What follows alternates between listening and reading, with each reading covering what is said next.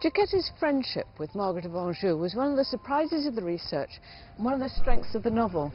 They were very close. She was Margaret of Anjou's lady-in-waiting, and she was with her most of the major battles of the Wars of the Roses, staying at castles nearby the battlefields, waiting to hear the results.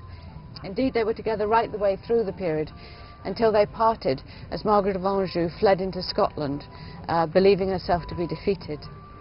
They didn't meet again until after the Battle of Tewkesbury, when Jacquetta met Margaret as the mother-in-law to the new King of England, and Margaret was a defeated queen. It must have been very bitter for them, that meeting, as Jacquetta went on to be the leading lady at the new court of York, and Margaret of Anjou went into exile and would never return to the kingdom that she had called her own ever again.